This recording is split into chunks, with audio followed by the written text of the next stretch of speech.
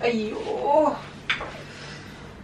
Back to 2021, new year, same job. Why is there no SD card in this? Hey, yaar, ye trahas hai na. I need an assistant. Anybody looking to work for me? Please. Okay, audio setup ready. Reflector ready. Lights. Camera. Action.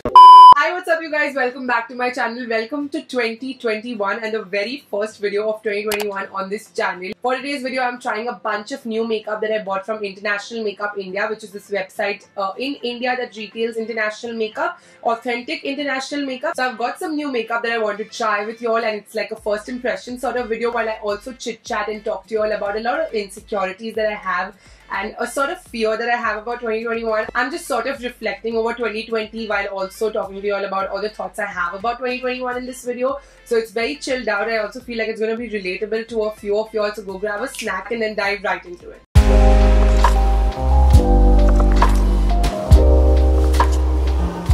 Alright, I'm sorry I'm so close to y'all, but first we are going to go in with eyeshadow because I have a new eyeshadow palette to test out. So this is the Beauty Glazed Color Board palette and it is so stunning. I saw this in Akanksha Komirali's review video. There's this green palette and this orange. Also you've got blues and you've got lavenders. Like there's so much variety and it's absolutely stunning, and I got this for 2000 rupees. So I think it's great value for money if the shadows perform well. So I'm trying that out. So first I'm going to like conceal my eyelids. I'm using the L'Oreal Infallible Concealer for that. Along with doing my makeup, I'm also going to chat with y'all. So let's catch up about what's happened in literally 2 days of 2021 starting for me, and also certain things that have been playing on my mind. It's going to be a little bit of a personal career related sort of video into like a little insight into what has been going on in my crazy mind. So yeah, like I think for me 2020 was very sort, like up until 2020 was only very sort, like keeping the pandemic aside, keeping COVID aside and everything, in 2020 there was no basic life-changing decision that I had to make up till 2020, because I took up occupational therapy like 4 years back in 2017, and once I took that up, I had a very like well-defined course of career that was going on. I was like, हाँ ठीक है 4 साल तक तो यही करना है. 2020 also, when the pandemic hit and college shut and everything, I was not stressed because I had YouTube to keep my mind occupied and everything, and YouTube was like going on on the side, and I knew that the world is facing this together. So someday of course college will start and I do have to go back to my college only. तो ऐसा कुछ नहीं है कि I don't belong anywhere. I was not one of those batches that graduated and had to look for a job in 2020, which sucked, and my friends were a part of it, and I know how hard it's been for them. I'm going to first take this pale eyeshadow, and I'm taking this on the Morphe X Jaclyn Hill JH33 brush. Also a new brush that I just got. And so yeah, because 2020 was nothing revolutionary, I was not very stressed about it when the new year started and everything. But I think for me 2021, since the time it started, I'm sort of low-key scared about it because I have to make some big life-altering decisions this year about my career, about what I want to do, about where I'm taking my life, like, you know, because any decision that I make this year is going to affect my life big time. It's going to literally be what I do for the rest of my life. So I need to know for sure what I'm doing, right? Now I'm taking this lavender purple color on the same brush. I'm going to just put this in the crease. 2020, because I focused so much on my channel, and then out of nowhere YouTube Next Up happened for me.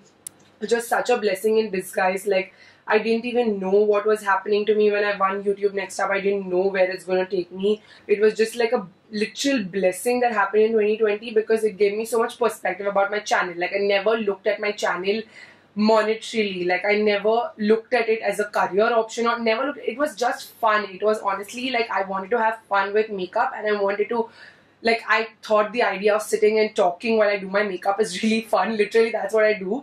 So I thought I would do that, you know. Kya hi ja raha hai? Matlab, I'm a very hyperactive person. I can balance two things. That's what I thought, and that's why I came on YouTube. Today I see so many people coming into content creation with a set goal in mind that, okay, this year this much target, this year this much target, this is when I should start earning, this is how I should start earning, which is great. So many people looking at it like that.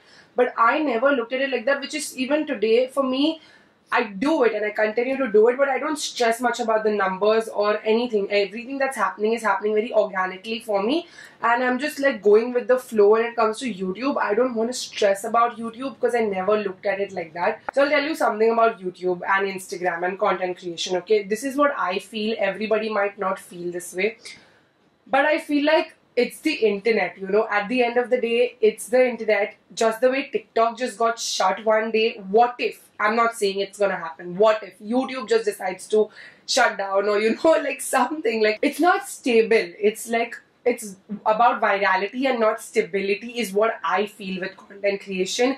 And it's great when you're doing well and you feel good, but there's so much anxiousness, there's so much mental health that goes behind being a content creator.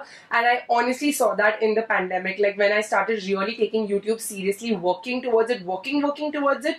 In the pandemic, when I had no job as an occupational therapist, I was not going to the hospital, I was not working over there, and I was only focusing on YouTube. I realized how much anxiety, how much stress goes behind every video, planning it, seeing the analytics, going crazy behind numbers. Then even brand deals are so much work, you guys.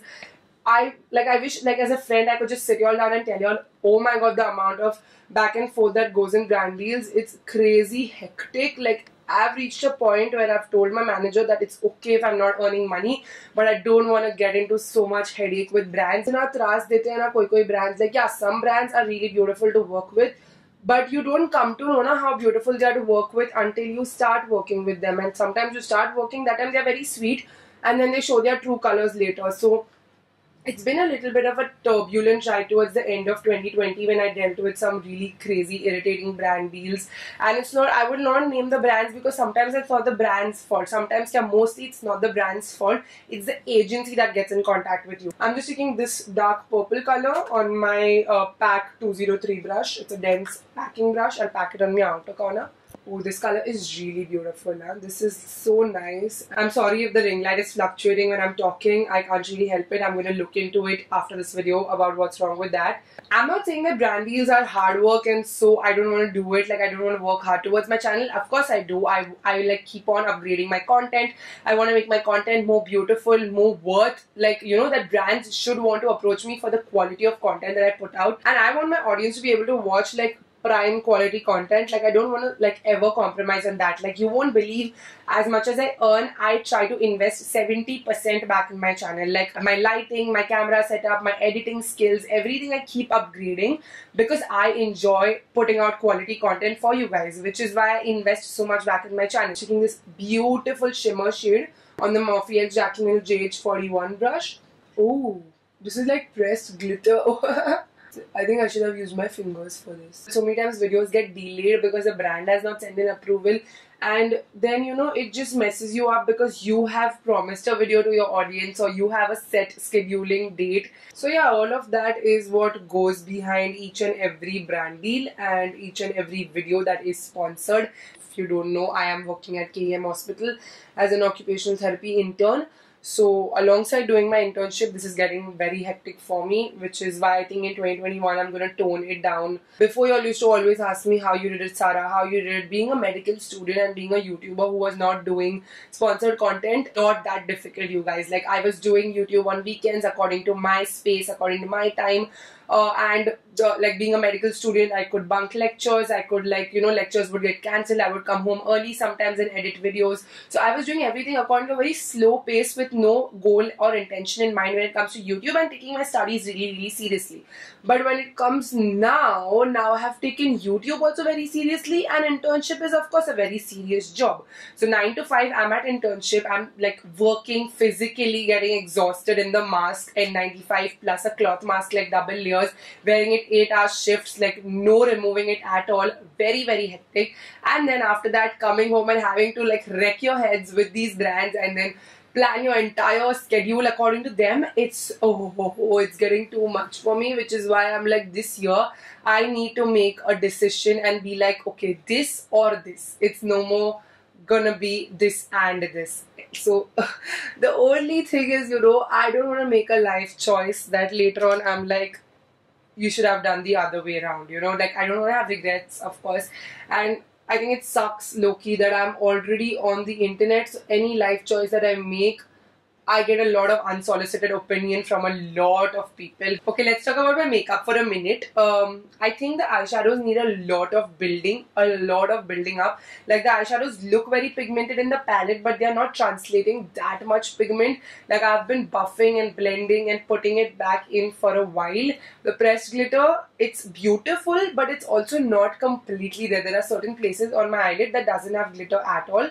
So that's a little bit of a bummer. I am continuously like building it up and trying to get shadows packed in. So I'm keeping the eyes on hold for some time. I just cleansed all the fallout that I had from the glitter with micellar water. And before I started to do my makeup, I of course went and washed my face. So I used my Dermavive Hydra cleanser as always. And now I'm just going to prep my skin up. I did apply some moisturizer before I started to film, but I'm going in again with my Neutriderm Vitamin E Moisturizing Lotion. New year but same old moisturizer because I love this one. Just going to nicely massage it in my skin. I have a new foundation. In fact, I have 2 new foundations to test out and also a new primer by this Indian company itself. This moisturizer feels so good on my skin. So for primer, this is a new primer by Plume. It's their Silk Blur Moisturizing Primer. This is the company that I use sponges from. They sent this over to me. It's supposed to be like a hydrating cream-based primer. I've never used it. I like the packaging and the external appearance. I'm taking very little because I already have moisturizer and I don't want my face to become very greasy. Let's see if it does any job of being tacky and like stick my makeup. It's very fragrant now, very strong fragrance it has. It's like a rose perfume sort of a fragrance. I hope it doesn't break me out because my skin has been performing really well, alhamdulillah, and I don't want to spoil it. So I have 2 foundations here to test out. This is the Estee Lauder Double Wear Stay in Place Makeup and the L'Oreal Infallible 24-Hour Foundation. I have tried this once mixing in with another foundation. I got the shade 107 Fresh Beige and I feel like it's a little light for me. The Estee Lauder one is in the shade Spiced Sand and it's perfect for me. So let me try this just by itself. If it's too light, then we can mix the Estee Lauder one. It is light, right? It is very, very light. Like 107 ke baad it's directly 108 and that's like a caramel color. So I feel like that's too dark for me. And I really like the Estee Lauder foundation. I've tried it once before in a store. This is a tester that they sent over. I've never bought it because it's expensive, honey. But I would love to buy it because I like to invest in my base makeup. L'Oreal foundation has very good coverage, but the shade is really off. Like it's really light, especially on my forehead. So yeah, ignoring my horrible shade match right now, hoping that this foundation does oxidize later on. Like so many times I do these Q&As on Instagram or like on YouTube as well. The major question I get is like, are you going to do your masters? Are you going to get a job? Are you going to continue working as an artist? Or are you going to, you know, do YouTube full time? I don't have answers, you guys. I don't have answers to all this right now. अब से मत पूछो ये सब, मुझे और stress देते हो तुम लोग. क्योंकि मेरे पास खुद के पास जवाब होता तो बात ही क्या थी मतलब. Honestly, I'm not really considering choosing YouTube full time because like I said, the whole virality aspect, that how internet is unstable, वो तो एक है ही. And secondly, also, I'm such a person, I get bored very fast. Like if I get bored of doing YouTube, then I'll be like, now what, you know, now what do I do now? And I studied 4.5 years. I don't want to put my education to waste. Okay, so I'm using the Rare Beauty blush. This is the product I'm most excited for. I know my base looks much lighter than my body, but I'm hoping it oxidizes. If it doesn't, then we'll just put some foundation and cover up my body as well. But this is a liquid blush. It's really pretty. I've used it once. It's absolutely beautiful. You just need like a little bit and it goes a very long way. Can you see how pink it looks? But it's not that pink. Once you spread it out, it looks like a very natural flush of color.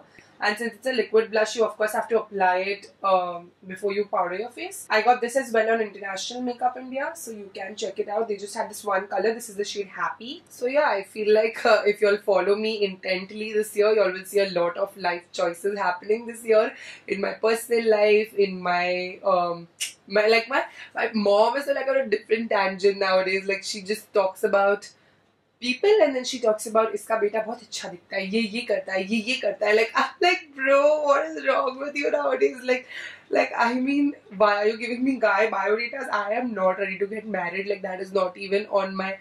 I'm just 21, so of course they also don't want me to get married now, but they basically want me to start considering that thought, and it's not even on the list. Like you see how stressed I am about my career. Like marriage is so not even on the charts, bro. It's like a far-fetched thing that I'm not even thinking about right now. This is that weird age, you know, when you don't know what you want to do, where it's not really supportive from the outside, and then when you're on the internet, though, it's like a lot of people's opinion coming at you, plus families on a different tangent, you're on a different tangent, so it's just so many things together at once, and I'm just like, mujhe sona hai bro, mujhe sone do. For highlight, I have this very pretty new Fenty Beauty highlighter. This is the Fenty Diamond Bomb in the shade Glow. It's so pretty in the pan. This is a mini size and it cost me 1500 rupees. Subtle. It looks very glittery. It doesn't have a shift to it like I was expecting it to. Oh, it's so... Oh, it's like a rose gold. Feels very creamy. Is it a cream highlight? All over diamond veil. Acha, I think this is like an all over highlight thing, you know. Oh, it looks prettier with my finger.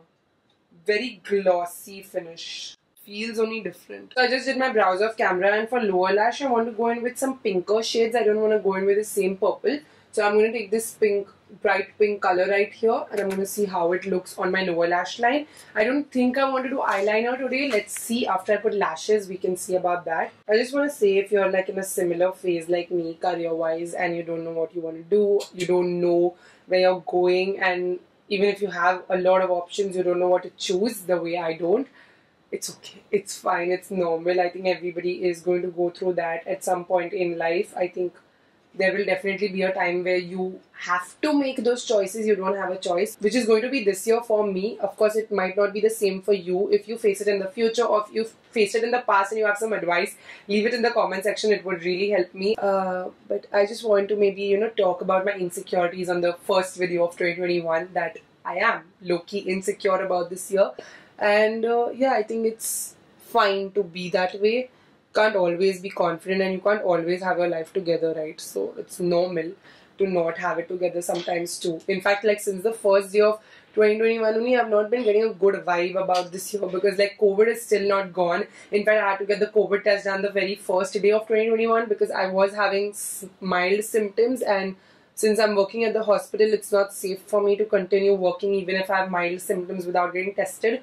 So I had to get the test done, which is why I got it done on the first day only. I'm taking this dark purple color on this flat brush. I want to place it very close to my waterline so that this is like tying the whole eye look together, because my crease is also this color. For my inner corner, I'm using this pink shimmer color. I don't want to use a pressed glitter because I don't want to have fallout right now. So I'll just use the pink shimmery shade. It is pretty. It is really pretty. Alright, so I went off camera and literally completed my entire look. I'm using the Milani lip liner along with MAC taupe lipstick for my lips. And I just want to give an overview about everything that I've used. So majorly being this eyeshadow palette. I think it's a very beautiful palette because of the variety that it has. The colors are really pretty. But the pressed glitters in this, like all of these pressed glitters that they have in like all of the eyeshadow palettes, literally, it's not the best because I'm constantly facing fallout. Like there's like little glitter particles that is constantly falling, and which is why my under eyes look really bad right now. So I don't think I'll be able to wear it outside. I will have to like figure out a way about how to use it and everything. So that's kind of a bummer. Apart from that, the shadows are really pretty. Definitely the winner has to be the Rare Beauty blush. It's very pretty. I love the whole idea about it. It's Selena Gomez's brand, and the packaging is also an adapted packaging for arthritis patients or patients who have weak hands and weak hand muscles, so you can grip this well, which makes the occupational therapist in me very, very happy. So this is definitely the star of the show for me today. The Fenty highlighter was also very pretty, but it is a cream highlight. It is not a powder highlight, so I shouldn't have used it with a brush. I should have directly gone in with my fingers, and it gives a very subtle glow. It's not blinding in any way. I think the finish of this foundation is really pretty, makes my skin look really nice and glowy, but at the same time the shade is so off that it's not making my base makeup look flawless. So which is why I think I need to like try the shade 108 as well and see how it works. I bought it in sale and it was 500 rupees, so I think it's definitely worth it. If I find my right shade match, I will update y'all. And that was it for today's very haywire all over the place video. I hope you guys enjoyed. It was not the most put together video. It's just, you know, I'm just going to keep all my thoughts aside and try to go with the flow. I think now that I've spoken to y'all, I'm feeling much lighter. I'm feeling like boj halka ho gaya types. I just want to be as authentic as I am on this channel. I don't really want to show that my life is very very pretty, put together and perfect when it's really not. So I want to sit down and be able to have that comfort of talking to you all about these things. So I hope you guys are kind to me in the comment section. If you like today's video, don't forget to give it a big thumbs up. For today's video, the Sarah Spot shout out goes to Pooja Vithanala. Thank you so much for watching and supporting my channel. If you want to be a part of next video Sarah Squad shout out, all you gotta do is hit the subscribe button, the bell icon right next to it, and also leave a comment down below saying hashtag Sarah Squad, and you get a chance to be a part of my next video Sarah Squad shout out. I also want to let you all know that for 2021 the upload schedule is going to be Thursday and Sunday. So I will see you next Thursday with a brand new video. Bye guys, love you, take care. Mwah.